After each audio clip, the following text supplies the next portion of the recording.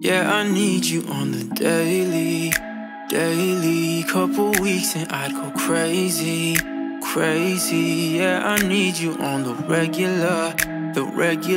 Yeah, I need you, yeah, I'm telling ya. Yeah, I need you on the daily.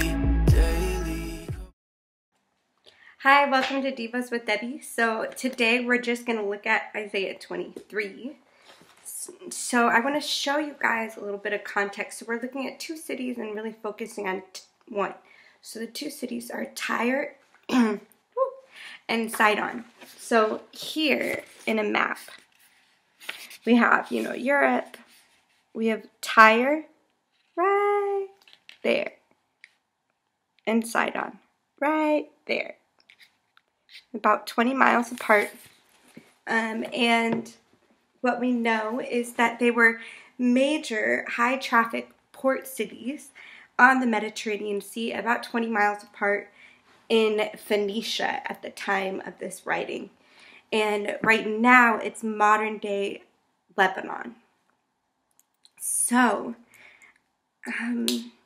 let's get to it. So Tyre at the time was sort of synonymous for commerce or materialism. And one of the names that it had was Babylon of the Sea. So we know it's pretty fancy, successful, maybe a little overindulgent. And what mattered was that you had money.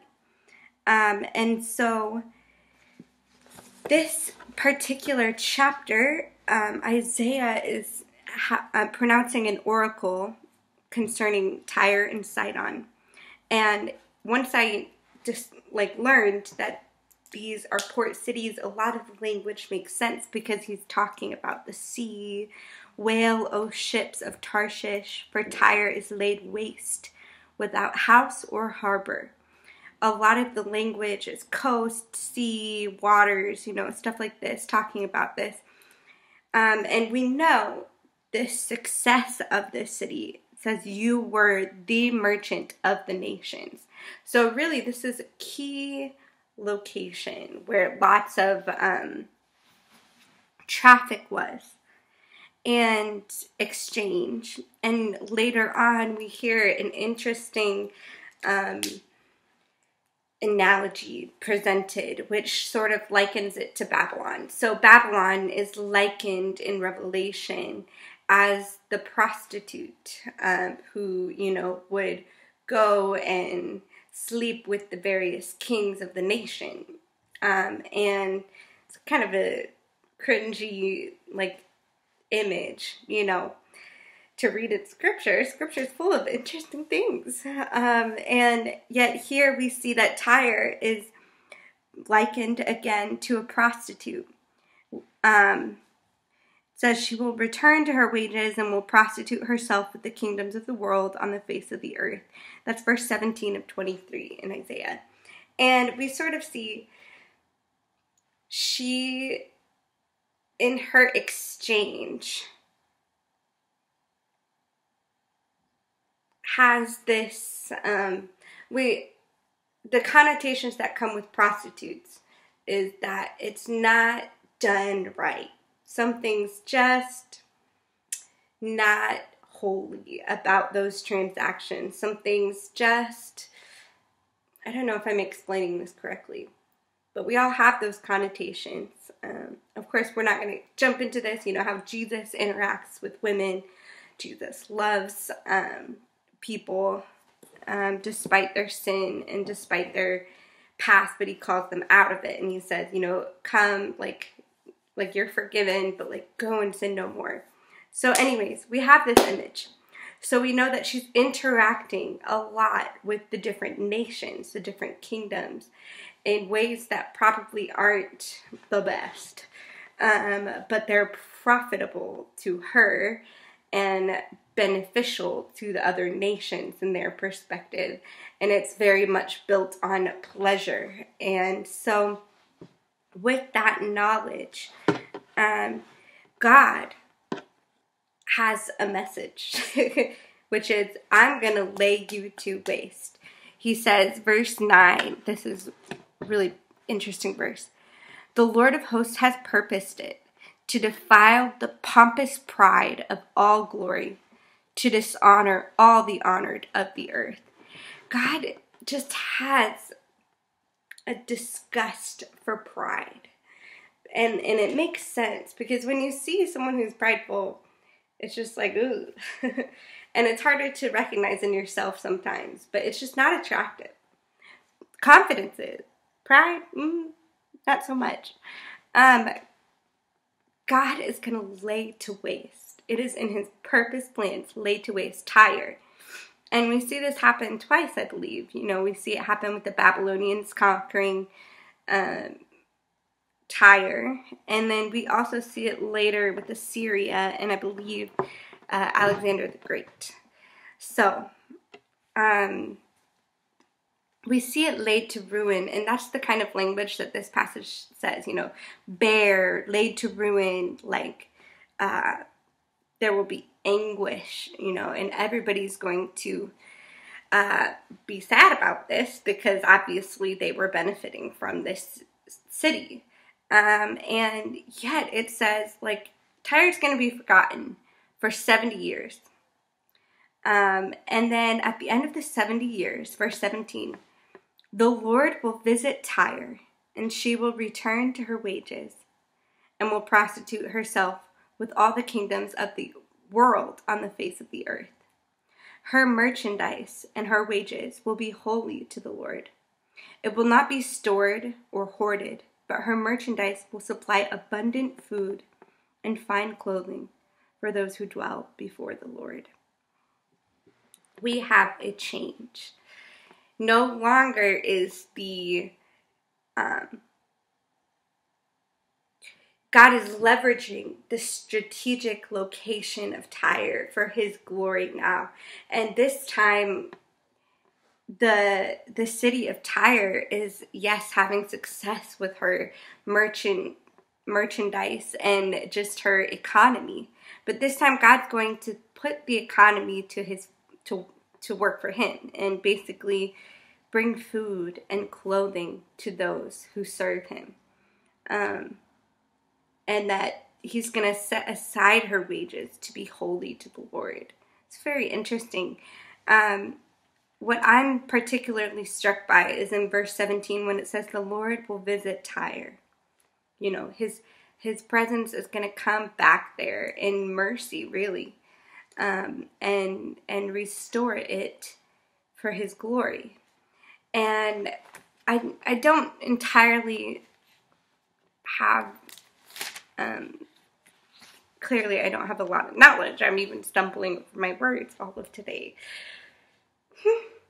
But I was drawn to Acts 21, 1 through 7, that actually has Paul visiting Tyre.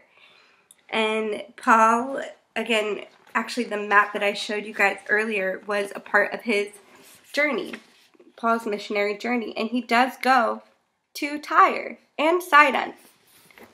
Those Sidons addressed here in the title, it doesn't really come across in Isaiah 23 that much. But jumping into Acts 21, I'll just read part of it and then share one mini thought, and that's it. So, this is Paul speaking, and when we had parted from them and set sail, we came by a straight course to Cos, and the next day to Rhodes, and from there to Patara.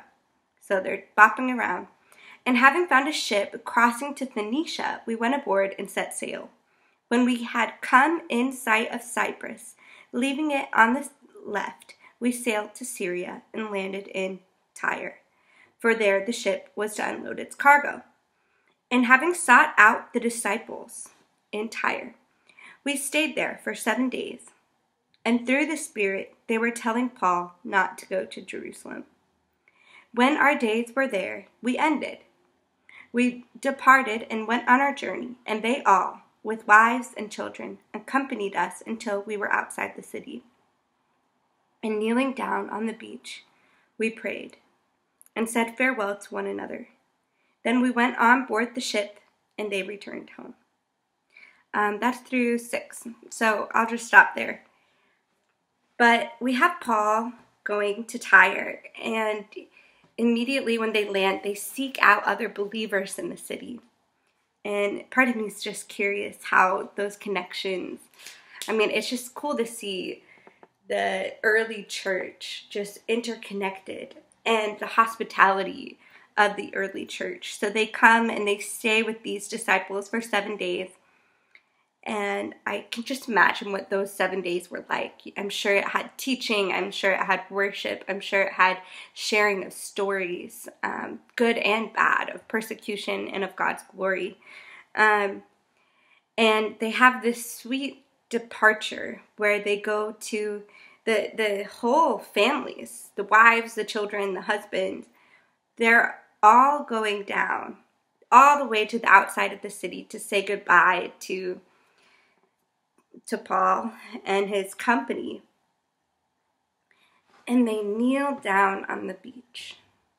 And it says they pray. That's verse 5. And then they say goodbye to each other. But I'm particularly drawn to this kneeling down on the beach and praying. And I wonder what their prayers were about. I'm sure they touched on the persecution of the church.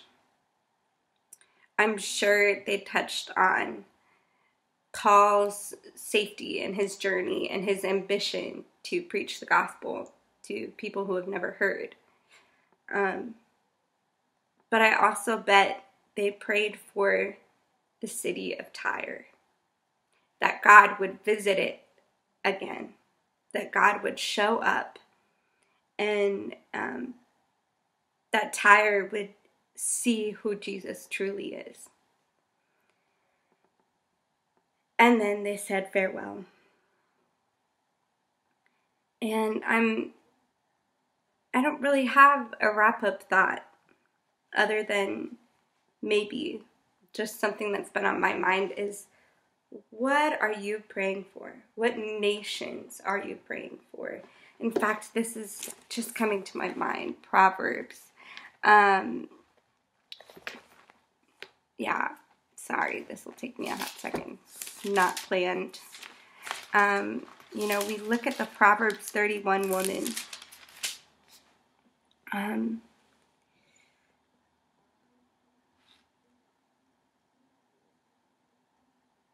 Sorry, y'all. One of the verses that I'm remembering that's not coming to me immediately is that she sets her heart upon the nation. Let's see. Hopefully I can find this. If not, oh well.